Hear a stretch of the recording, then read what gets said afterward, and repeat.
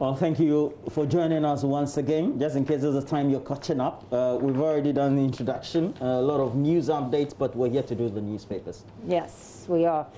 And so it's good to have you. We're doing this with Inshira Ado. Inshira Ado will be joining us via Zoom. And Uncle Ben Efsin also joining Uncle us. Benet.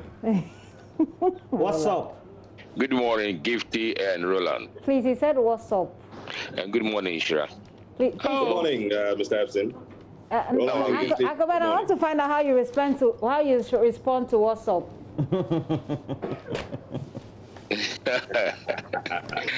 We're on air, so later. You don't know Uncle Ben, eh? Uncle Ben, we're not even. Okay. But Roland, you've been teaching me. Oh. Hey. Then you have stuff. If Roland has been teaching you, then you really have stuff. Uncle Ben, put him aside. I'll do it. I think yes, I saw Okay, so Inshira will look at Dispatch, and Uncle Ben, you look at Statesman. I don't know why you took interest in the Statesman, though. I kept wondering. Maybe the picture of Nana be attractive. Well, it was Brian Cole who sent it to me. Okay. At this juncture, you want to move on? Yeah. Okay, let's start with Inshira, I guess. Inshira with the Dispatch. You just sounded like an MC. At this juncture. Really? Yeah. Juncture. MCs don't really say that. So Inshira, you start for us. All right, so the front page of the Daily Dispatch says, flawed 2020 elections. We will go to the Supreme Court, according to John Dramani Mahama, the former president and flag bearer of the National Democratic Congress. And also government disinfection of public and private universities has been launched. Also, government eroding NDC's gains in the oil and gas sector, according to Emmanuel Amakofiboa, the former Minister for Energy under John Mahama's administration. And also housing conditions in the central region. And there's a focus on agriculture in the Ashanti region. Those are the headlines for the Daily Dispatch. All right, shall we move on to Uncle Ben with the Statesman? Uncle Ben. Yes, we have the main headline, banner headline is, don't do NDC evil work. We could cautions youth, as in Ketia and Mona, incite violence up north. And then Abi says that the youth cannot forget Mahama's intransigence on trainees' allowances. And then Mahama threatens EC over 2020 elections. All right, interesting headlines there. I have the Daily Graphic newspaper. I'll continue from there. Daily Graphic newspaper banner headline says, we're committed to peace but won't accept flawed elections. John Mahama. The story is by Kester Abraham Crunchy, and it has a picture of former President John Dramani Mahama as well. Then 24 health workers test positive for COVID-19 in Infantiman. And increasingly, we're seeing those happen. A lot of infections coming up among the frontline health workers. Then Dr. Kofi Mensah, Managing Director of ADB, is here, and the story is ADB disburses 23 million Ghana cedis to poultry farmers. Wow, interesting to see what that story contains, actually. And then tertiary institutions get ready to reopen. That story is on the back page of the Daily Graphic newspaper. Disinfection exercise begins. And finally, they have an update on the COVID-19 cases as of June 10. The cases are 10,201, recovered 3,755. And 48 people have died. Back page of the Daily Graphic newspaper has a picture, I beg your pardon, of the disinfection going on at the universities. And it says tertiary institutions get ready to reopen. Disinfection exercise begins. Malcolm Care Foundation donates to 4 hospitals in the center spread. It says increasing symptomatic cases of COVID-19 disturbing. Stories by Desmond Kofi Terrier. And then freight forwarders appeal to president over challenges at Tema ports. That's a discussion we've had here over and over again, but it looks like there are still some challenges. They want the president to look at it. World Food Program presents food supplement for COVID-19 patients. Story by Jennifer Kwasin. So these are the stories on the front page, back page, and the center spread of the Ghanaian Times news, the Daily Graphic, I beg your pardon, newspaper. If I continue, I have the Ghanaian Times to continue. University Zoom Lion nationwide disinfection exercise in Accra, page 11. It's all about the reopening of schools that's about to happen. And Ghana loses 100 million port revenue, according to the minority. That story is on page 20. We've heard the operators of Unipass say that they've actually made a lot more money, but the minority is disputing that. They're saying 100 million Ghana cedis actually has been lost. And Ghana's confirmed COVID-19 cases hit over 10,000. Most of the newspapers are reporting on the COVID-19 cases. The banner headline for the Ghanaian Times, though, is Railway Ministry averts disaster at Abofu, moves to safeguard Accra and Sawam Railway from erosion. Story is on page 12. Comes with a picture of Dr. Michael A. Anyete stressing a point during the inspection. And the back page, Zoomline disinfects. That story is there as well. AGI donates PPE 10,000 to VRCC. Center Spread has that Abofu story. Noguchi poised to become Center of Excellence in Research, Diagnosis, others. And the cases confirmed has Dr. Patrick Abuaje's picture. Then Matthew Poku-Prempeh on the reopening of schools. So that's it for the Ghanaian Times newspaper. Roland. Well, let me quickly do the Daily Guide. It has on the front page, we Apostle unmarked after killer threats. We do have varsity's disinfection exercise, also a headline on the front page of the Daily Guide. Alongside that, AG makes case against old register. Today is the 11th of June. It's whether the Supreme Court will come out with the decision. We'll be live from there as well. Make sure you stick and stay. Mahama hints, election 20 rejection.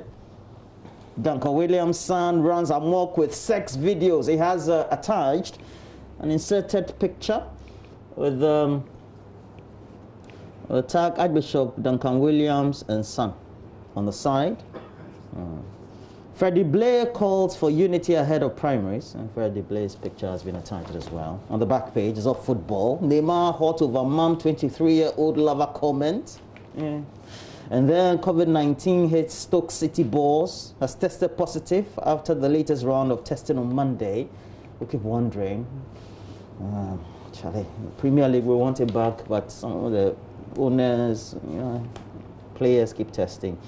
Okay, now let's go to the Finder. The Finder has on the front page, that's the Business Finder. The ADB disburses 23.2 million Ghana cedis to 6 poultry value chain players in the Bono region. That's a good one. Yes, to 6. Oh, that's a good investment. Of course, we'll pay back. It's not free. ICAMS records 1,452 transactions at land borders, but there's also a paper I read as a press conference. Is it the what's up the contradictions in the reports? Yes. We were talking about at the beginning of the week. Yes. Well. And the Ghanaian Times says Ghana loses 100 million port revenue. That's according to the minority. And this one says, so even the freight forwarders, a section of them also had raised issues in one of those papers as well. Melcom donates 20 boxes of bar soap to 5 health facilities. The story is on page 8 of the paper. And that'll be it for now. Okay, any pick for you? Uncle Ben, which one have you picked for us to discuss? Then we'll go to Inshira also and get his pick. Well, I think that I would take the Mahama angle, that they will go to court. I think that it was unnecessary at this stage. Why? The party in power, the MPP, has set the tone in 2012. They set the tone in 2012 that if you are dissatisfied, fortunately, the new Chief Justice has promised, he promised during his vetting in Parliament that in the event of an election petition, the longest time that Ghanaians will be held spellbound will be 42 days, not 240 days. So definitely the party in power has set the tone, and I think that that reminder at this stage, it creates the impression that you are already trying to find fault because you are going to lose. I mean, if somebody of a lower pedigree within the party structure has said it, they are allowed to do that. But the flag bearer and virtual leader of the party, I believe that it would have been better said by somebody else. Because we know that if you have a problem, you go to court. And I remember that election petition case, and importantly, what the Chief Justice at the time said. Also, some of the key justices. You take a look at Justice Atuguba and some of his recommendations as utterances at the time gave an indication that it is important for the key stakeholders to play important roles in ensuring that their followers also tend to follow through what their speeches tend to portray. So because of the mass following that they have, there's a lot of circumspection that is needed. But the question also is, it has to be a level playing field for all. If the concerns are being raised, it also means these concerns have to be accommodated. Don't you think, Inchira?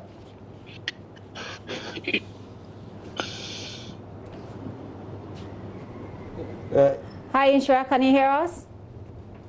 Yeah, I can hear you now. Yeah, that question. Terribly sorry, I was. All right, go ahead. I didn't catch the question. Could you repeat it, or can I just go ahead with the story? Yeah, so basically, the Chief Justice at the time, and indeed one of the main justices said that we're looking at a shorter turnaround this time around if we have to go to court because of an election.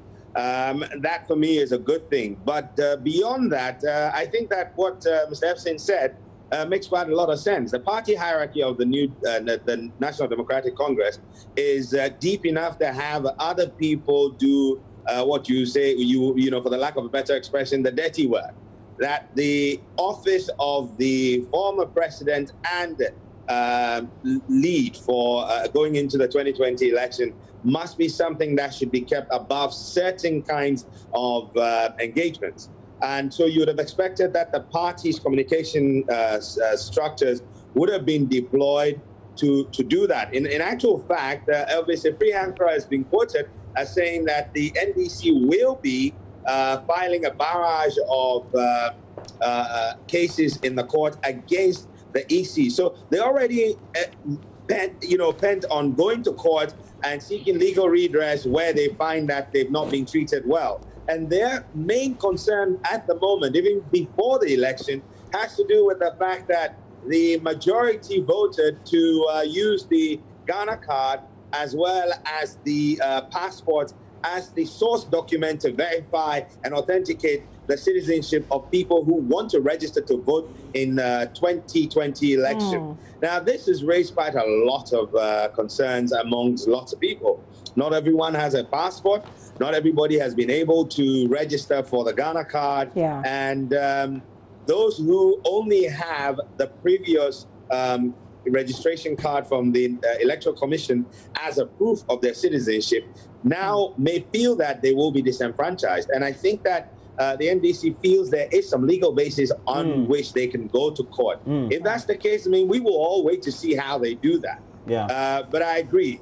Certain positions and utterances and communication must go through the party's communication hierarchy. Okay. And the flag bearer should stick to, you know, telling us what he wants to do differently if given the chance to run the administration of this country. Yeah. Right. Speaking about the Ghana cards, there's a cartoon here in the Daily Guide. Someone is sleeping and apparently snoring. And then someone is standing by and saying, emeritus, some people, they expect them are cards. Others too, they wait for capture. I don't know the point that's been made here, but it looks like someone is sleeping. That's the point that's been communicated. My pick for today, by the way, is not really necessarily a pick, but I'm just doing a bit of comparison here. I'm looking at the banner headline of the Daily Graphic. It says, we're committed to peace, and that's coming from the commemoration of the NDC's anniversary yesterday, former President John Mahama speaking. But then it adds, in the sub-headline that, but won't accept flawed elections, and it's attributed to John Mahama. I find it interesting how the Daily Guide also reports it. The Daily Guide says, Mahama hints election 2020 rejection. And that story is on page 3. Uncle Ben, you are a veteran in this business. I am just doing a bit of comparison, and I'm looking at going into an election where everybody is calling for peace. And I'm looking at the angles at which, from which journalists tell stories, and what we can learn from past experiences going forward and going into this election that obviously has high stakes, and we've seen all the issues that are coming up. Please come again. I couldn't hear. There was a bit of distraction. Please come again. I'm saying that I'm doing a little bit of comparison. Instead of doing a pick, I'm looking at how the Daily Graphic reported what former President John Mahama said, and I'm looking a bit at how the Daily Guide also reported it. I find it interesting as let's say a journalism student, and I'm looking, and then a development student as well. It says we're committed to peace, but won't accept flawed elections, John Mahama. So essentially, it provides, you know, sort of the other side, the both sides. On what Mr. Mahama said. Then the Daily Guide says, Mahama hints election 2020 rejection. I find it a bit interesting, and I'm saying that you are a veteran in this business, so I'm interested to pick your thoughts on it. And I'm doing this in a context of going into an election where the stakes are high, everybody's calling for peace, and we always do this. And I just want to pick your thoughts on that. See, Gifty, remember, in fact, in today's issue, we are still running. If we do down memory lane, you see, if you look at the 2010 population census, as at 2010, 79.8% of Ghanaians were below 40 years as at 1981. We have a very young population.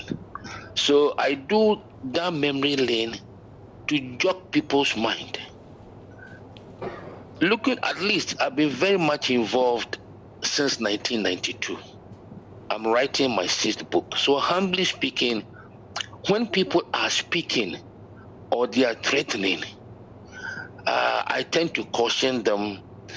I watch the statements I make because, look, in 2020, I hope that the police administration will make it clear that if somebody decides to go and pick a ballot box and starts running, I'm not saying they should kill anybody. I think they should aim at the legs.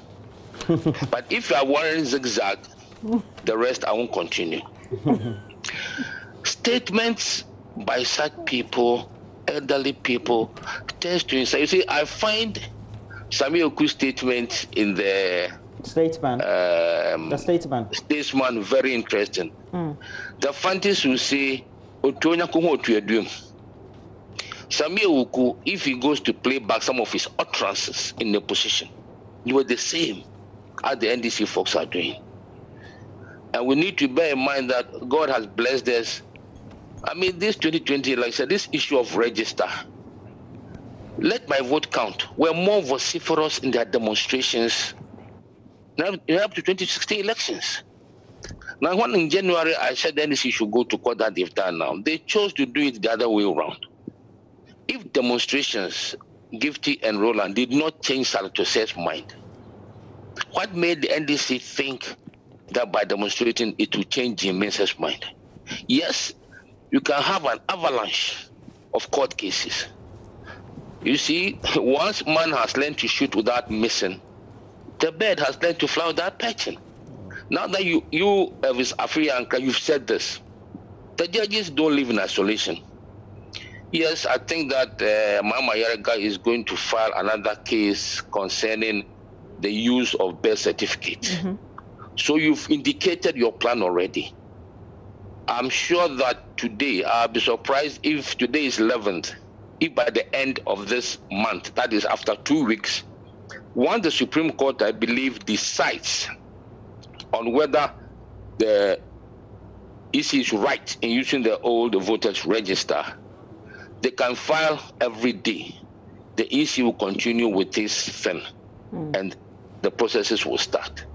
So utterances, and mind you, everywhere you have people who will just be paid to cause mayhem. So we need to be very careful, and the politicians need to watch their tongue. I'm sure many of them have got tickets in case of something to leave the country. Well, we're praying that at that time. They can fly now. Well, I'm praying that at that time the ban will still be enforced. No. We want the ban to go away. I mean, we want coronavirus to go away. But coronavirus has shown clearly that if you don't build your house you won't have anywhere to hide when a disaster falls. So, Uncle Ben, very interesting. I like to always bring this up because of it looks to me like COVID has overshadowed all the efforts that we usually put in pushing for peace ahead of elections. And so I like to bring it up all the time. Roland, shall we do My Joy Online? Yeah, definitely. We have to do MyJoyOnline.com. Oh, I must say, though, that we've, Inshira joined us, but he has had to quickly, join another discussion. Okay, and so we'll do MyJoyOnline.com on stream. We have it there. This is not the time to compile new voters register. Domahine to Electoral Commission. And yesterday we understood that I think it's the National House of Chiefs. They're not really excited about the Electoral Commission's position. They thought that they had, indicated certain things that haven't been taken into consideration, so they felt disrespected by the Electoral Commission. That's the story we brought you as well. If you scroll all the way up, there are still a lot more stories for you to take a look at myjoyonline.com. 157 new cases bring Ghana's COVID-19 tally to 10,358. Wow. And man sues state for 5 million cedis over death of his wife 20 months after marriage. That's very painful. Security operatives didn't plan to read on Apostle Kwabena J. That's according to Seta Champong, the chairperson of the Parliament's Committee on Defense and Interior.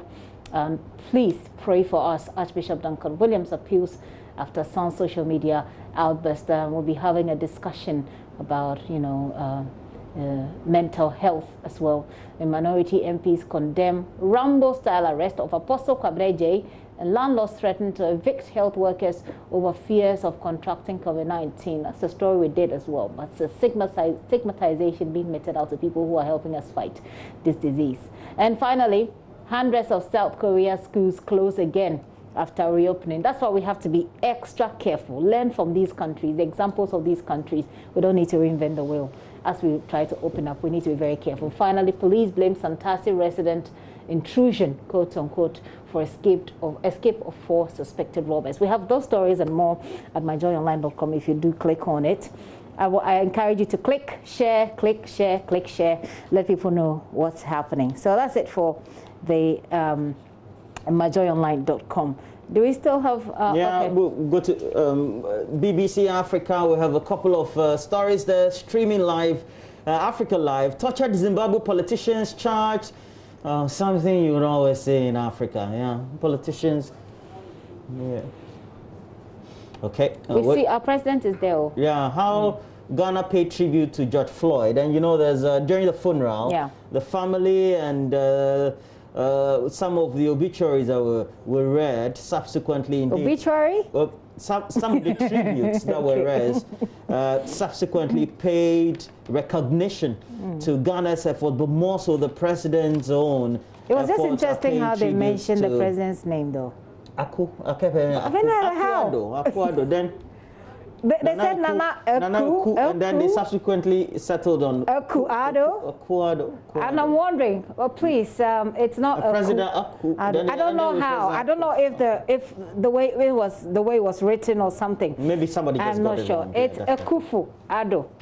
Thank you. Next time, please get the name. But we really are in this together. And then we have a couple of stories there. BBC launching tool to tackle fake news, or tool to tackle fake news in Africa.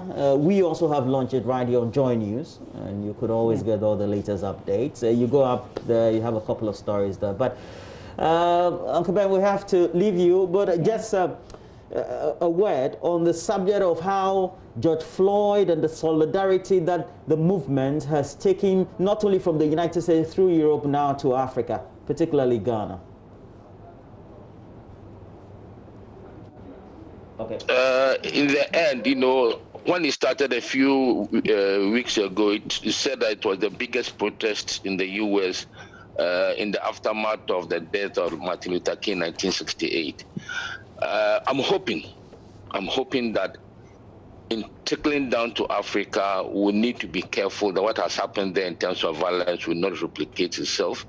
But I hope for the sake of the U.S. itself, I'm wondering what will happen if there's a police car with 2 blacks and 2 whites, and something like that happens, what the blacks will do. But it's going to change the way race is discussed. in this world. I really hope so. There's a black police officer though who was manhandled, molested, ultimately died in the U.S. because of the riots subsequently. That's sad. Black police officer. That's sad. No need to kill more 9 police people. officers who have died. No need to kill more people. But yeah, certainly racial disparities have been institutionalized. We know this for sure. And we really need to use this opportunity to clear it out once and for all. So we'll be doing sports. Uncle Ben, I want to wish you a great day. It's always refreshing to see you in the morning. And so have a great day. Thank you. The same to you. The gang of 2. But this is my last week, though. So I'll be calling you behind the scenes instead. All right. Thank you very much. All right. Thank you, too. So Roland will be doing the sports right after this, but I do have a quick dedication to Atakuma Mensah. Mr. Atakuma Mensah, he's the Accra Regional Director of the DVLA. Thank you so much. He's a really nice guy, and I hope that you meet him one day. He's a really nice guy. Okay. It's also the birthday, and this one is coming from our own Raymond Akwasedin, this from Amanoni. Rafiq Mahama, you're a special aide to the CEO for Engineers and Planners Company Limited, and you're also a special aide to Ibrahim Mahama, the shareholder of that company. It's also your son's birthday, and you say he's one today. Eric Owusu, you are a great designer for designs in Kumasi, Royal for Designs in Kumasi. I say good morning to you and have a great day with your son. And Kojo Yankson, it's your birthday. Good morning, man. Oh wow! I want to see how he's dressed today. Yeah. You know, Kojo likes to look good and look smart and look sharp. Yo. So Kojo Yankson, I hope that you see this video. He's on the radio this morning. So I hope that you see this video later. Big ups to you, man. Yeah. And okay. And also, good morning, before we go quickly, good morning to Kwabena Sika Mensah at McCarthy Hills. He watched this show every day. Thank you for watching. Get more people watching as well. Fantastic. Well, we'll have to take a break. When we come back, we'll have the latest sports headlines right here for you. All right.